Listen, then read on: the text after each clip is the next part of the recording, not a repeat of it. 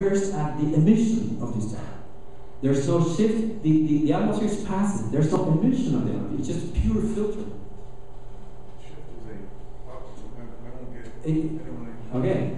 No, the problem is that there's a contradiction. You tell me, you absorb at 666, but everybody else is shifting. What about why 666 is not going to be shifted to 670 and then you can absorb it? Yes. I like your solution, but if I take your classical equation, then the shift is either from the source or the receiver. If I have an absolute space, and then if I blame my motion all on my receiver, I think then that picture would work, but only under that condition.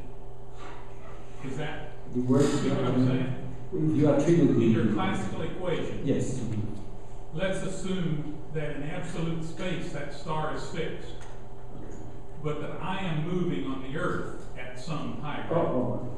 Then I think that the Webb solution would apply, but only if that's right, because then everything is shifted, including right. But the interpretation is that they start moving away from us. Yeah, the special relativity won't work both ways. Okay, let's keep going.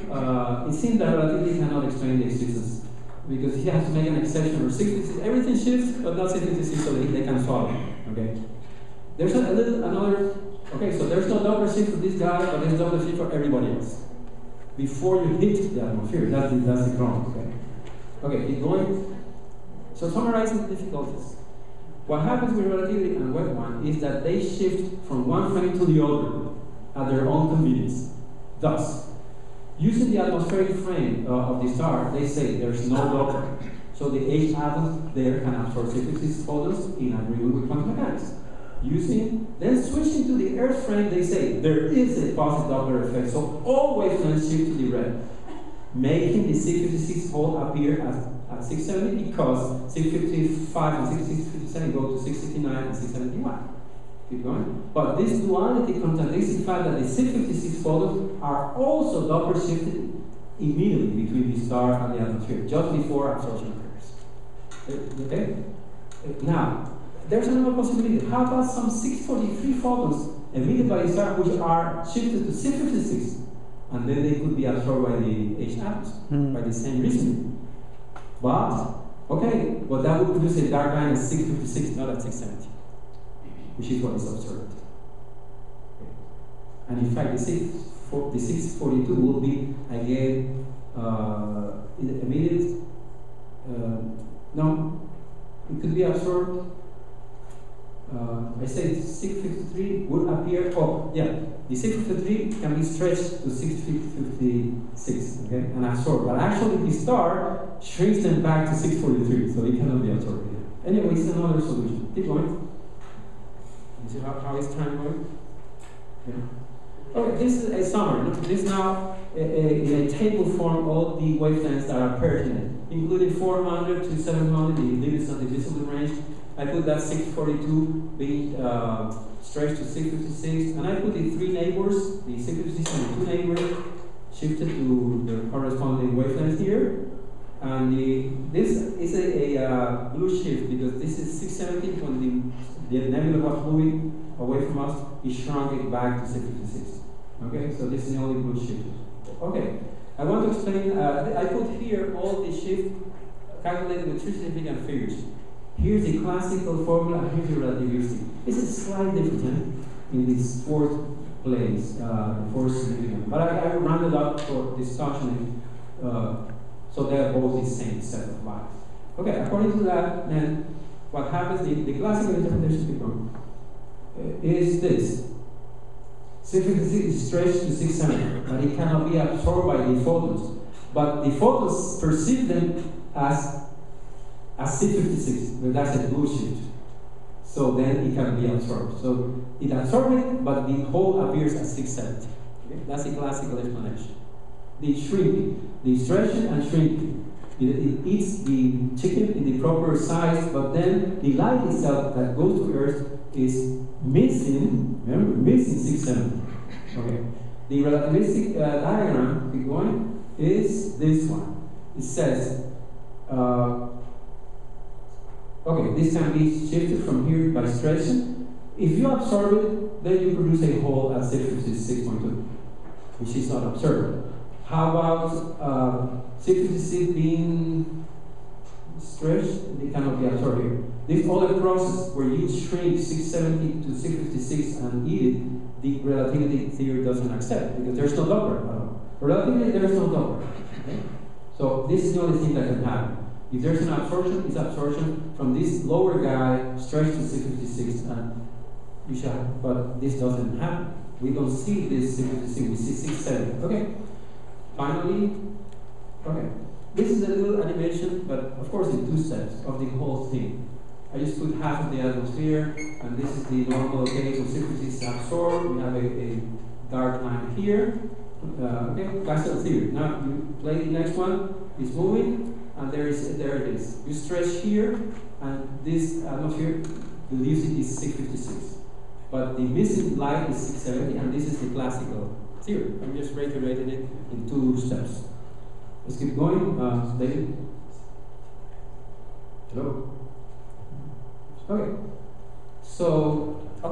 So this is the negative part of the paper. I'm blaming relativity theory that cannot solve it. I'm blessing classical theory.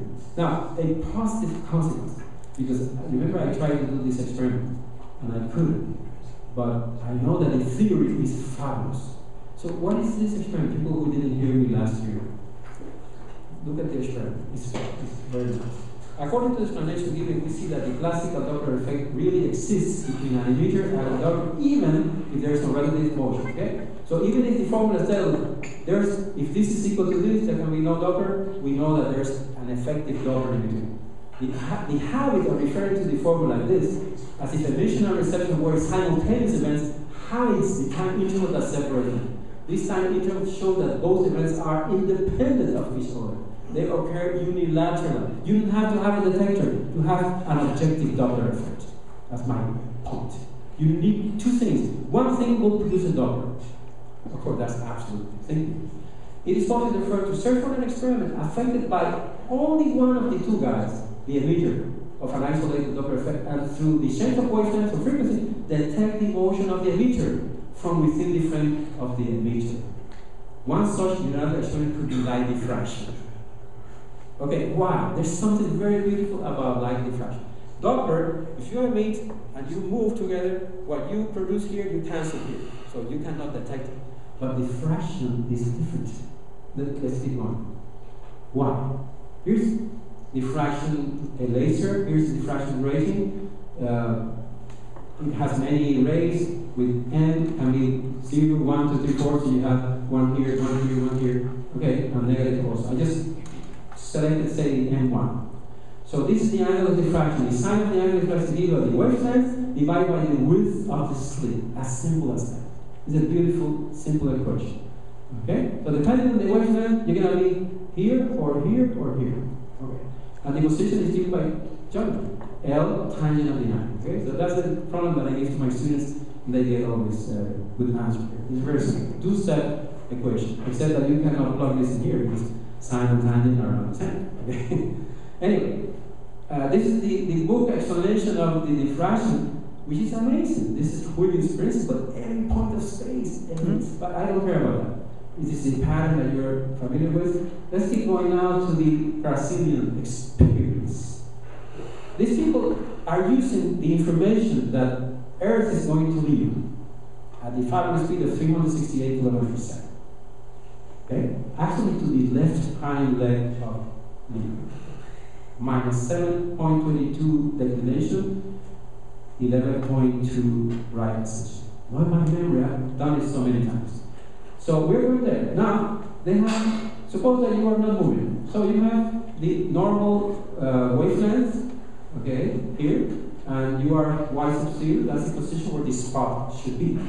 But what happens is that when your instrument is moving in the opposite direction of the light being thrown, okay, throw light this way, you're moving this way, the lambda is going to stretch, okay? Now, if you stretch, you increase lambda, you're going to increase the angle. So this spot, instead of being at y-0, is going to be at a bigger distance, y plus, I call it. And they detect this motion of this spot with a fabulous segmented diode.